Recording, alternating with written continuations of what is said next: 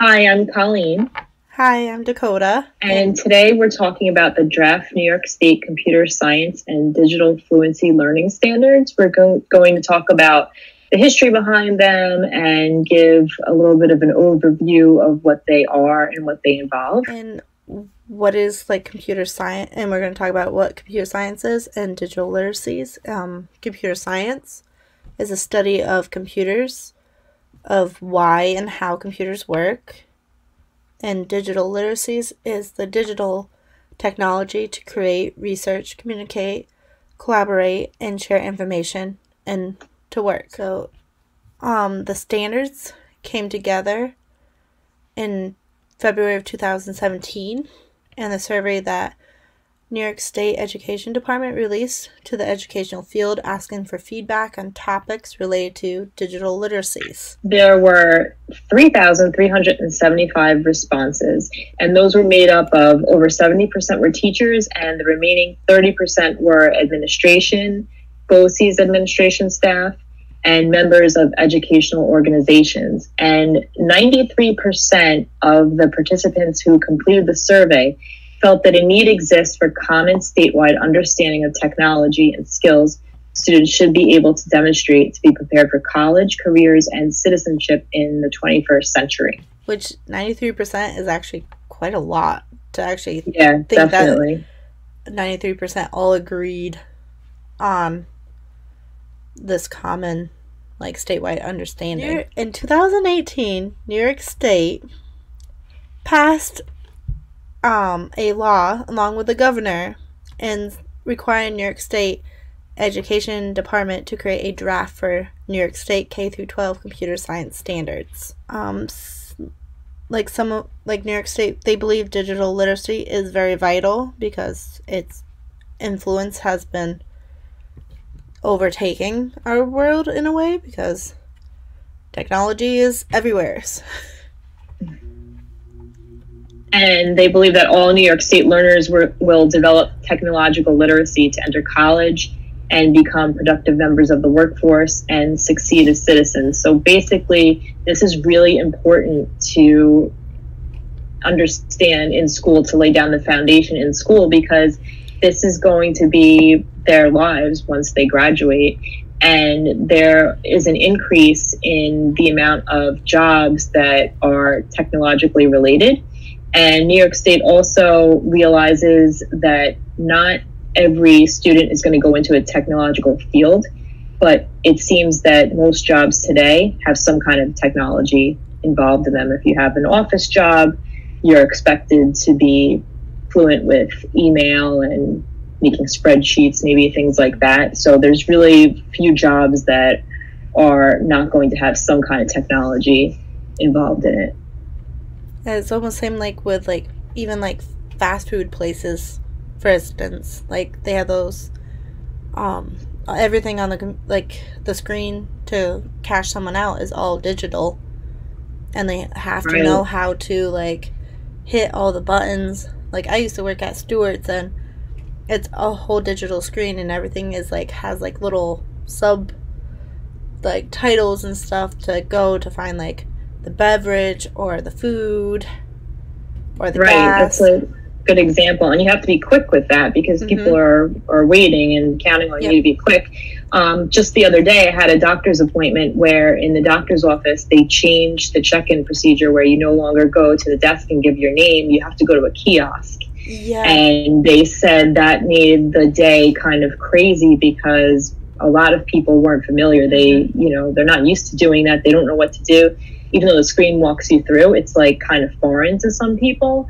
So just little things like that, that's just the direction that we're going in, where a lot of things that we just as a regular person and not even in our job are going to have to deal with technology so much more. We need to be familiar with it and know how to use it. Yeah, it's like the older generation doesn't always know how to use technology like the new generation does. Right. Or like you have individuals that have like learning disabilities or intellectual and developmental disabilities. Like, are like they going to be able to perform that task? Like that simple task of going into the doctor's office and saying like hidden buttons because everything's made for the generalized public. Right, that's definitely important to consider. So it's like we always have to kind of think about like all the different kind of people that are in this world for technology. And same with Right. when you're making the standards for the educational world, because our students are all unique and different and have different learning styles and abilities. Right, so with these standards, they may not all be able to be followed exactly as they're written, because you might have to modify them for students who learn differently or who are not going to be able to follow these directly and to use technology in the same way that the majority of students would be able to. Yeah, and I agree. Like, I believe like standards kind of create like a good foundation for teachers to go off of to be able to have their students complete that mastery level. And like the standards were kind of developed into like 6 concept areas that Yes, so those concept areas are computational thinking and programming, networks and artificial intelligence, data and systems design, cybersecurity, impacts of computing.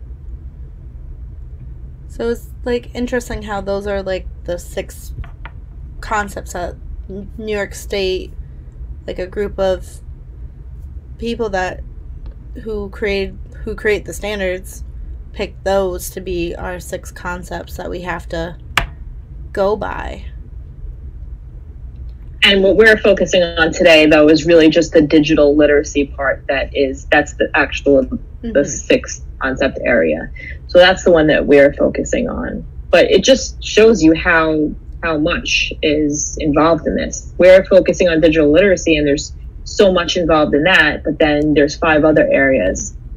And you have to kind of, even though there's 6 concepts and like we're just focusing on one, but each of these concepts have concepts with it, so like it's even broken down even more, and it's kind of expands from kindergarten all the way to 12th grade. So no matter what, these kids are learning throughout their whole 13 years of being in school.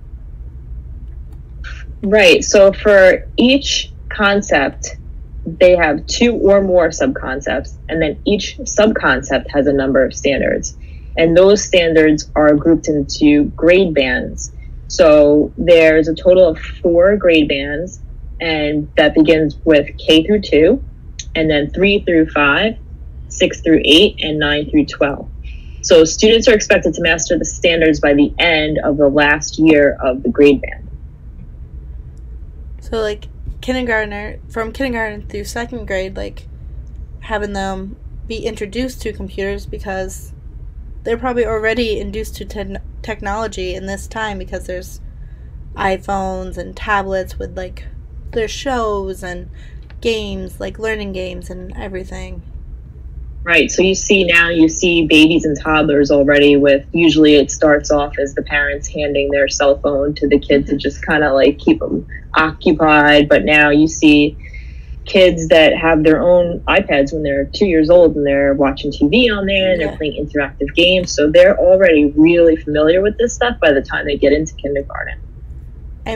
But we also have to like teach them, because at that age, the safety of using computers and understanding like computers are not for you to like for everything, like teaching them about like what private information is, like how they shouldn't give their names out or their birthdays or where they live, right, because of safety and stuff. Which, so all of that falls under the digital citizenship subconcept of digital literacy. And that's what they do in kindergarten through 2nd grade, is they are providing examples of online information about real people and identifying ways that people put their own information into online spaces. So they're they're talking about how to be safe online right away, which is really important. Yeah.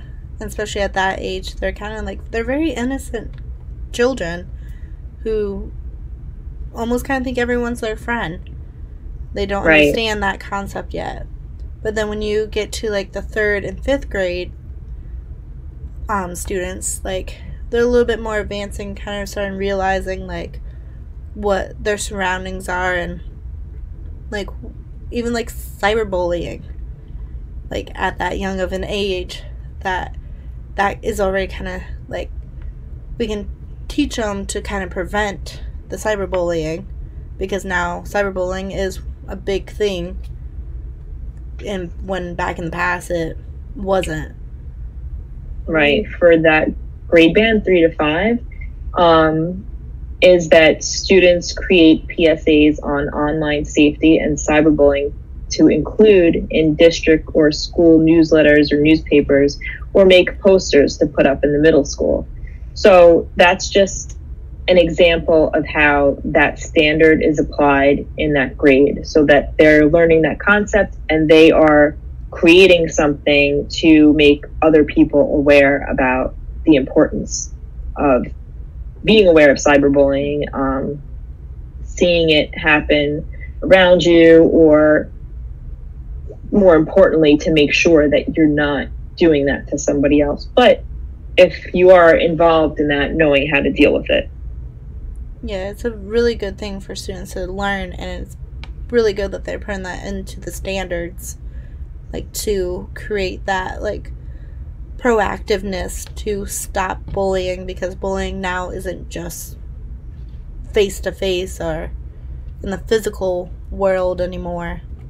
Right. That's such a big part that people talk about, is that years ago, if you were being bullied at school, it kind of ended when the day was over and you went home. Mm-hmm. And now, with the way technology is, it's possible to be bullied 24/7 when you're not in school, when you're on summer vacation, when you're on, holiday break from school. There's really no break from that. So it is really important to educate kids about this and how to handle themselves online and how to protect themselves online, and if they're the victim of this, who to talk to, just how to deal with it the right way. And then, like, once that grade level, like, then there's also like 6 through 8, where after you're teaching all about like the safety and the computer, like, of computers and technology and like cyberbullying, we're starting to like get the fundamentals of building skills and programs, like such as coding, web designing, and like teaching them the basics of this new type of subject in technology.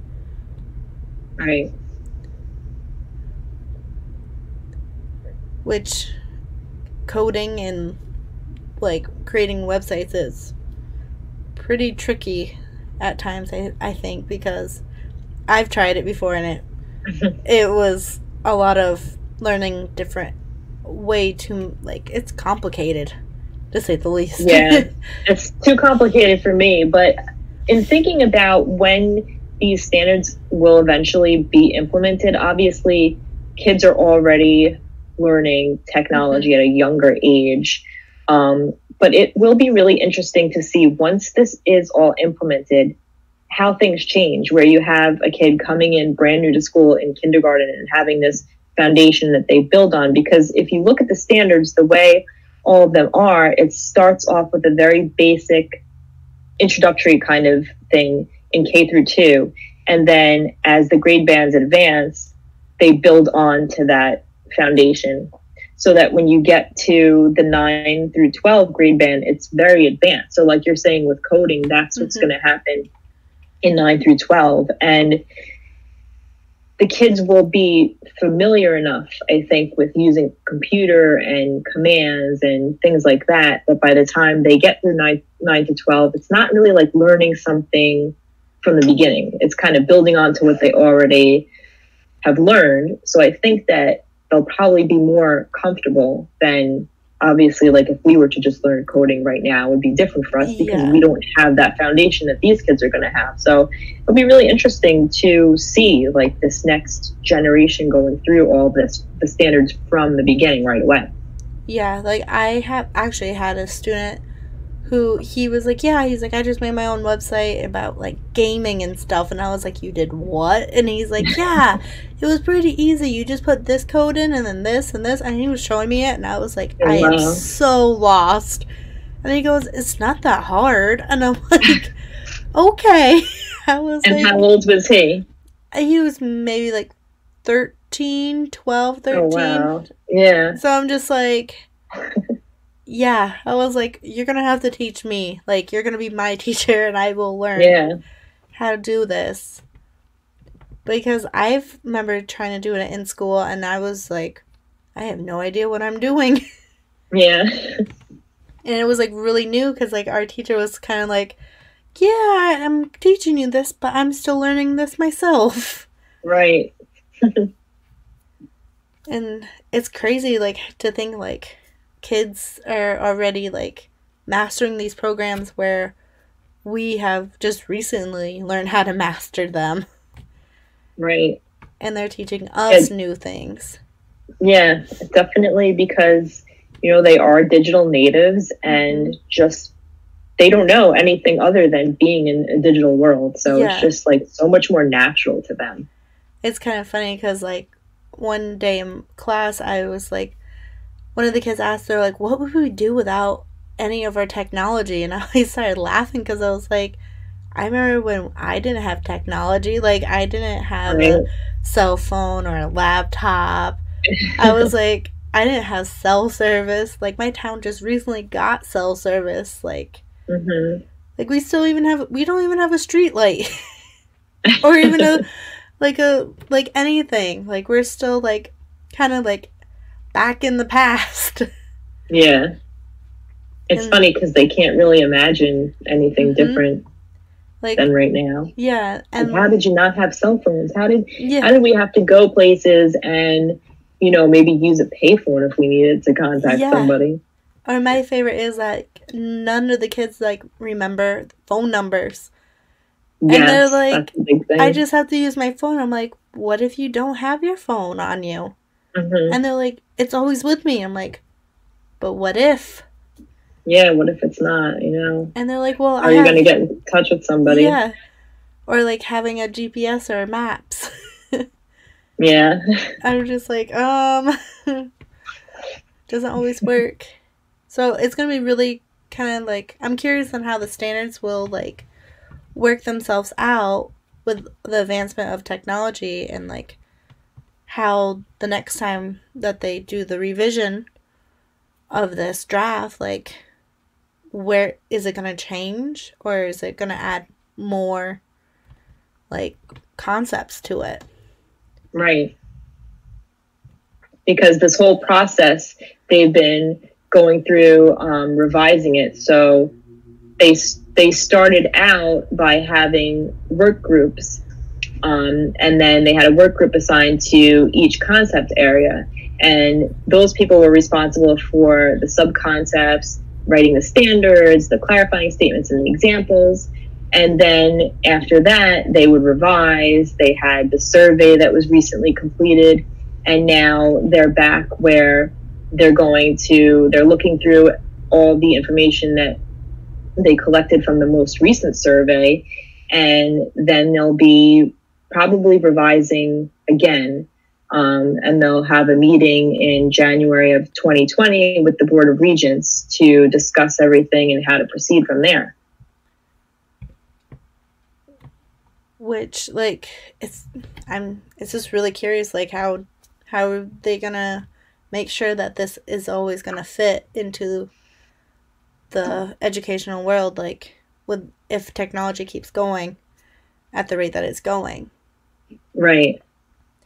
There might be times, maybe perhaps later on, where they have to revise what they end up deciding on that they're going to implement next year. Yep, I guess, well, time will tell. Yeah. So they said that they will be providing updates I guess once the meeting happens, once the Board of Regents meeting happens, which is just next month. And then they'll provide updated information and guidance regarding the standards, like timelines for the rollout and the implementation.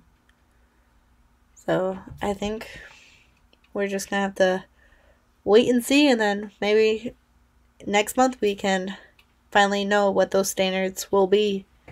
Yep, sounds like it. I think we had a really good talk about standards and what the history of it, and a little bit about what it is and what it could be and what it might turn into. I think so too. This was a good conversation. Right. All right. Bye, everyone. Bye.